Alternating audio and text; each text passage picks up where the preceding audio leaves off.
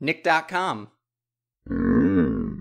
If you remember that commercial, I hope you're having a nice retirement. Silly tagline aside, the channel Nickelodeon used to have some downloadable games you could buy off their website. These were part of their Nick Arcade series. In 2002, the companies Snap to Play, Retro 64, and Big Fish came together to create Obstacle Odyssey, a platformer based on the SpongeBob SquarePants series. While the graphics left much to be desired, it was a fairly basic platformer. At the same time, it was a complete reskin of another Retro 64 game called Best Friends. Later, the publisher Big Fish would release another SpongeBob game for the Nick Arcade, and this one was developed by a company called Midnight Synergy. Unlike other companies that used to work on SpongeBob games, Midnight Synergy is actually still active today. Kinda. Their website makes you feel like you've been teleported back to 2005. So how does their contribution to the SpongeBob series hold up? Let's take a look at Krabby Quest. When you open up the menu screen, you're met with some very pleasant music.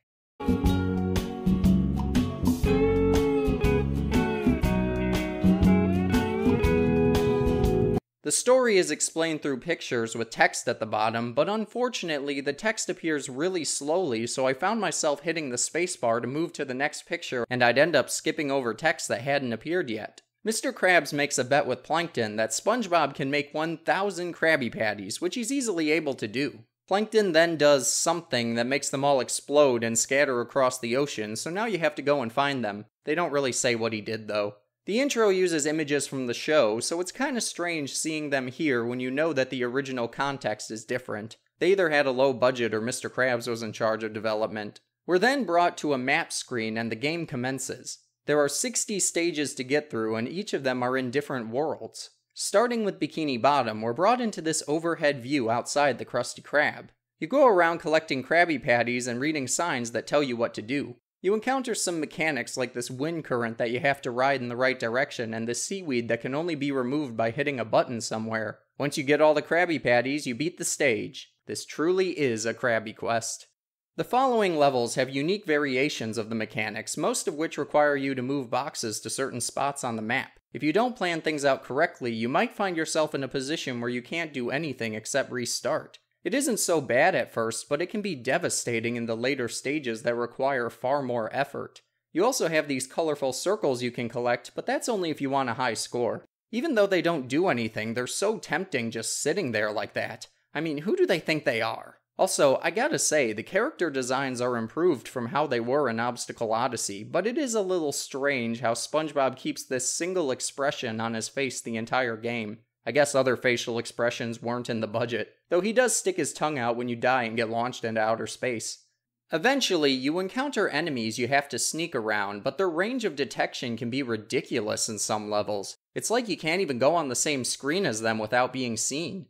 I do like that some locations include details like the buildings in Bikini Bottom. It keeps the stages from looking too repetitive. You can actually go into the buildings, but it doesn't really do anything. I thought it might have been a way to hide from the bad guys, but no, they can still very much see you. Also, the music for each world plays on an endless loop the entire time. The one you hear the most sounds a little arcade-ish.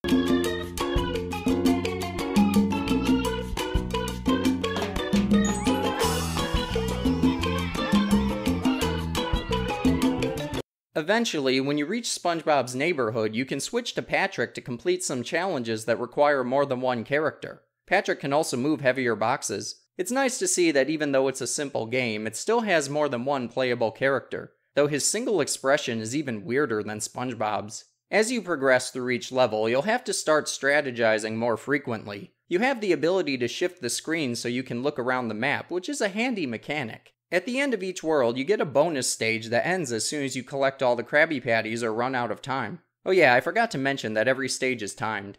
It sounds like an additional headache, but to be honest, you'll likely back yourself into a corner and have to restart a stage long before you ever run out of time.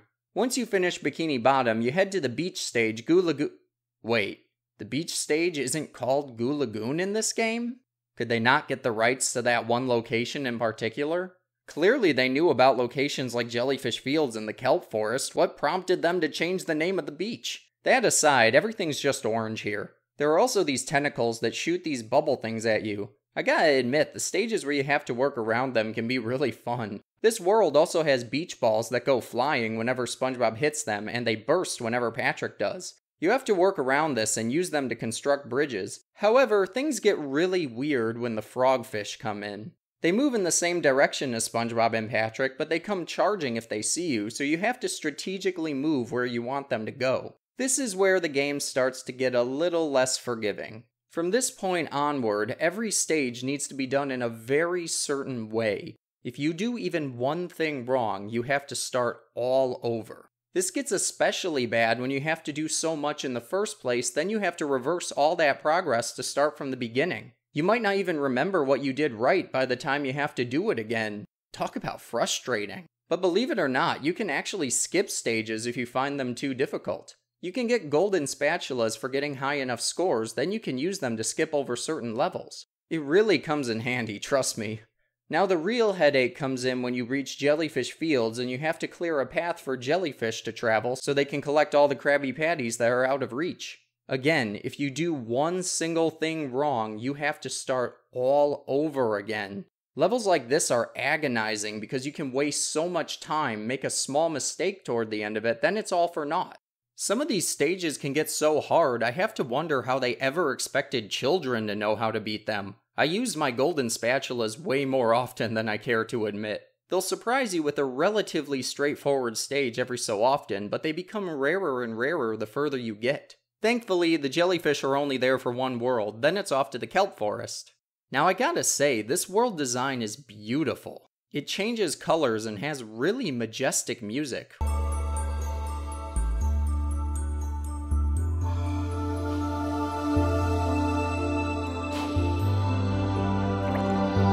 This has got to be my favorite segment of the game. It's just so pleasing to look at. It makes me forget how infuriating the gameplay can be. Almost.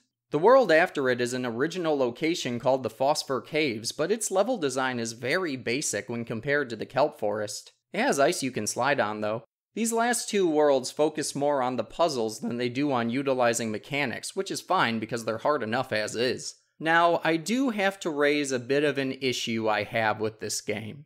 After all the effort, pain, and suffering that it takes to work your brain through this gut-wrenching cycle of cerebrum exercising, the ending is as much of a non-ending as you can expect it to be. It's just a few images that go, woo, you did it, then it's over. Now at the end of the day, I gotta say it's an okay game. Really hard, possibly too hard for most children, but a fairly decent puzzle adventure.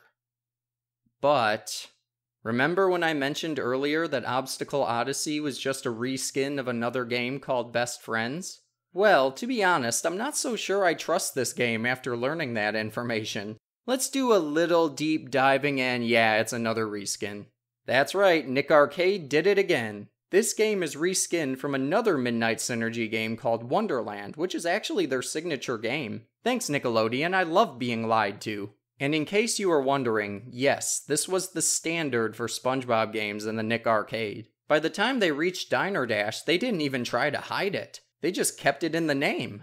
Maybe this was a quicker way to release games without having to develop whole new ones, but it's a little disappointing that these games aren't as original as we'd like them to be. At the same time, it's still fun to go back to these every so often. They hold a certain air of nostalgia, even if they have their flaws. I guess Nickelodeon just has that effect on us. Thank you for joining me. I will see you in the next memory.